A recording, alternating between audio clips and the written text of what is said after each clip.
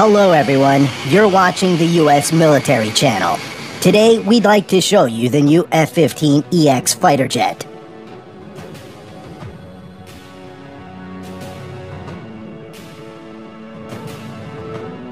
The Pentagon is set to buy the first of Boeing's new 4th Gen Plus F15EX fighters. The new purchase will cost the government $1.1 billion for 8 of the new aircraft, with more buys to come in later years. For those wondering why the Air Force would opt to buy an upgraded version of an older fighter, instead of more modern stealth fighters like the F-35, even the Air Force was surprised to find it was getting the F-15EX, let alone 144 of them.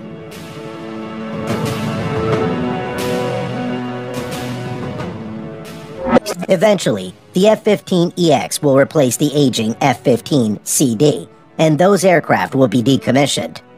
Earlier this month, the U.S. Air Force literally dropped a giant curtain to reveal its latest fighter jet, the F-15EX Eagle II. The ceremony at Edgeland Air Force Base in Florida marked the official debut of the twin-engine aircraft, complete with puffs of fogs to set the scene. Despite some complaints about the jet's uncreative new name, the Boeing-made fighter deserves a closer look. Brand new aircraft models don't often enter service, and when they do, they fly for decades. This model F-15 is the latest in a long line of aircraft with similar names, dating back to the 1970s, so it can be hard to know precisely what is new about this gray-winged machine.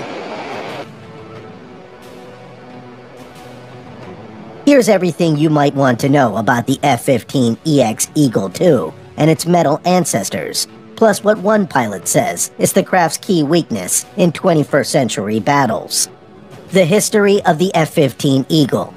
If you close your eyes and picture a generic fighter jet, the kind you might see in a movie, you're probably imagining something like an F-15 or F-16. Although if you're thinking about Top Gun, those were F-14 Tomcats. All those letters and numbers can get confusing. So here's what to know about the essence of the F-15 Eagle. The Eagle is a child of the 1960s and 1970s, and it had a straightforward purpose: to excel at air-to-air fighting. It comes from this unique historical moment, says Michael Hankins, a curator with the National Air and Space Museum, who's writing a book on both the F-15 and F-16. He pegs its genesis in 1964. Here's a faction of folks, within the Air Force anyway, that have this idea that the traditional fighter mission, focusing on air-to-air combat, has not been adequately paid attention to. The Eagle grew out of that single-purpose mission, become not a pound for air-to-ground, Hankins says, meaning the plane wouldn't be equipped for dropping bombs. It was all about air-to-air fighting. It's a simple idea: create a flying hammer, not an airborne Swiss Army knife. The plane flew for the first time in the early 1970s, and Hankins says that in the decades since, it has executed its mission superbly. It's got an incredible reputation, he notes. You can't deny that the F-15 is one of the best air-to-air fighters in history, and I think it's one of the most iconic. The F-15EX, the newest Eagle. The latest version of the Eagle, officially called the Eagle II, is what will carry aviators into the life-or-death contest. The C and D model F-15s are getting old, so this is what will replace them. Pilots will now have a high-definition color touchscreen that measures 19 by 10 inches. A secondary screen is in the back seat for use if the rear spot is occupied. Netflix, anyone? Although the plane will probably be occupied by just a single person most of the time. The Eagle II is now completely fly-by-wire, too. Instead of those previous gen pulleys and cables, the plane now digitally interprets how the pilots move the controls, and then electronic signals talk to the rest of the aircraft. Pilots sometimes say that with this kind of aircraft, human aviators are just voting. They vote by moving the stick to tell the plane what they'd like to do, while the flight control computers figures the rest out. The plane also has what's known as an open mission system backbone, says Major Aaron Eshkenazi, a pilot with the Air Force who has been flying the F-15EX.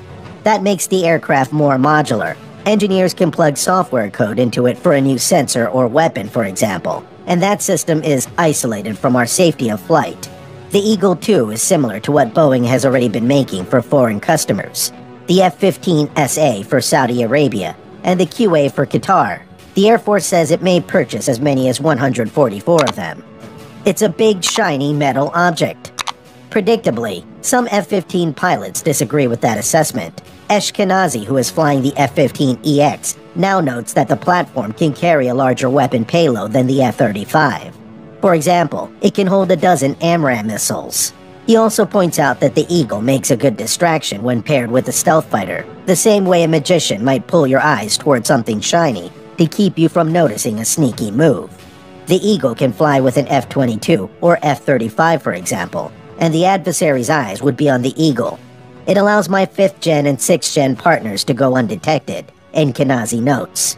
Camp, the former Eagle pilot, agrees. Simply being seen can be a deterrence.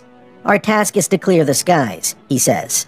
We don't have to shoot one missile. We have to put fear in the enemy's eyes and have them turn away and go home. The F-15EX can carry nearly 24 air-to-air missiles, courtesy of new Amber missile racks, air-to-ground weapons, such as the Paveway series of laser-guided bombs, and JDAN satellite-guided weapons. The plane also has the ability to carry future hypersonic weapons and features a new AN/APG-82 radar, integrated electronic warfare suit, Eagle passive active warning and survivability system, enhanced fly-by-wire controls, and an all-digital cockpit with flat-screen displays and touch panels. The new batch of F-15 fighters could easily serve for 35 years, which means the Eagle may become the longest continuously serving fighter of all time, with a lifespan of an astonishing 82 years. Thanks for watching, and don't forget to subscribe